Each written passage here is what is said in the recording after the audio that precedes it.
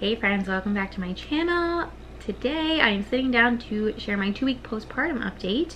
Just filmed a little 2-week update for her. I'll link that down below in case you're interested. And yeah, let's chat. 2 weeks postpartum. It's wild. If my face and hair are still any indication. No, things are going fine.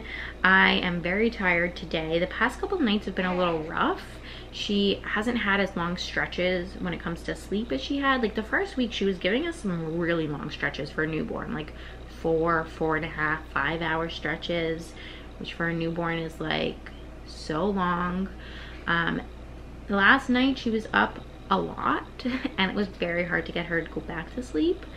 So I feel like any energy that I had to like get dressed or like, you know, it took everything in me just to like put this dress on and like put my hair up and brush my teeth and wash my face, although I have been really good at like doing the basic hygiene things every day.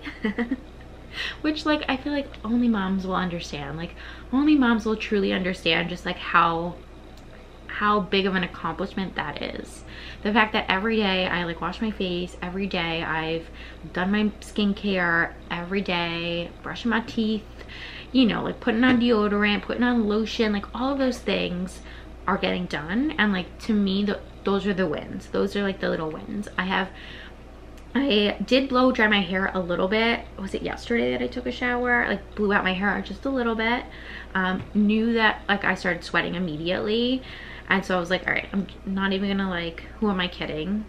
I blew it out a little bit, that's good. And let me just like put it up now because it's summertime and I've got a newborn and other kids and like, you know, doing a little bit like made me feel good. So I'm at that point now where I'm like definitely like we're getting there slowly but surely. I have not like been putting on makeup or like haven't got there yet, but I can feel like we're inching closer. I did want to mention sweating. That reminded me of the postpartum hormonal sweating. This go around actually hasn't been as bad as I remember it being with Theodore and with Hugo, but it has been noticeable. So the past few nights I've had times where like I am just like so wet and behind my neck and like my back and like yuck. But it definitely hasn't been, the nighttime sweats have not been as bad as they were in previous postpartum periods, which is good.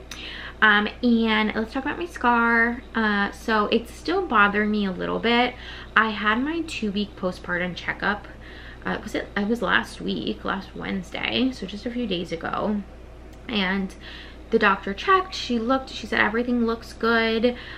No swelling, no redness, no oozing or anything, which is good. So that's positive, but it's still bothering me. It's still like, it certainly does not feel like, I don't know, it doesn't feel like it.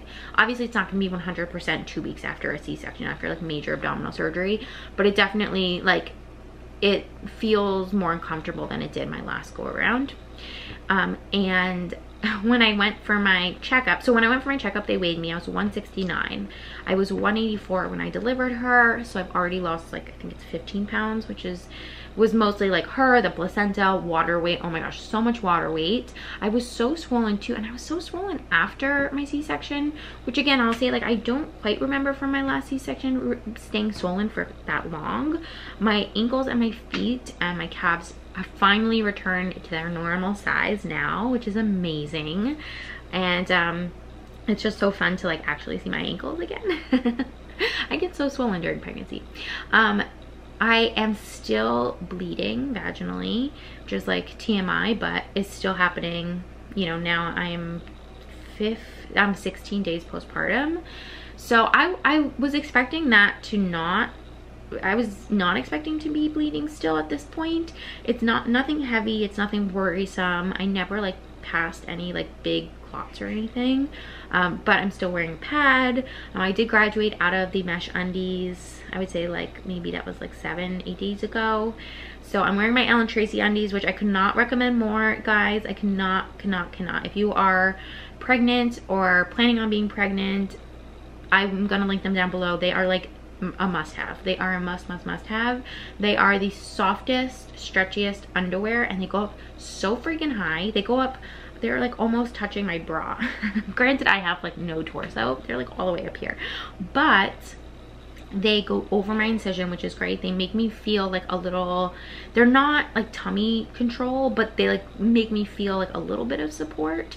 And they've been so great this whole postpartum period. So I'm still wearing pads, still wearing the Ellen Tracy, feeling good about all of that. Hopefully I'll stop bleeding. Like I've had some days where like it hasn't been very heavy, which is good. So it makes me feel like, okay, we're getting to that point. Well, we're hopefully in like another maybe 4 or 5 days, like the bleeding will stop. I did stop taking like the Tylenol and the Motrin and stuff for my incision, which like maybe I shouldn't have if it's like still bothering me, but I don't know, it's at that point now where it's not like hurting me, but it's noticeable, you know? And like if I do too much, I can feel the discomfort, not just in my incision, but also in my back. And I've had a few moments where like, or if I like slip on something a little bit and my abs go to like support my back, I can like feel the incision like get irritated. So just like trying to take it easy as much as I can with 3 kids. Jeff is still working from home, which is amazing. Like to have that support has been incredible. Let's talk about feeding, because that's a big one. So I'm pumping, still pumping. Feel like I was pumping 1 week postpartum with her. My nipples have finally freaking healed. They finally healed. So I can't remember exactly what I said in my 1 week postpartum video, but I think I mentioned that they were like torn up, like just tragic, awful. So scabbed, bleeding, just gross. So I had bought, the lactation consultant from the hospital had recommended Medi Honey and the Silverette cups. So I ordered those on Amazon, and of course it was like, Amazon is like, oh, next day delivery, but then 4 days later, they're like, your package is gonna arrive. So I feel like it was a little bit too, it was like too little too late sort of thing. Like by the time I actually got the Medi Honey and the Silverette cups in the mail, it like literally took like 3 or 4 days. My nipples were like already, like they were scabbed to the point of like they're pretty much healed sort of thing. And so I did try the Medi Honey. It seemed to work, very like goopy. I think it would have been more helpful like, you know, 5 days before. And I never used the silver cups. I just returned them because I was like, at this point my nipples are pretty much healed, and I had made the decision to be exclusively pumping.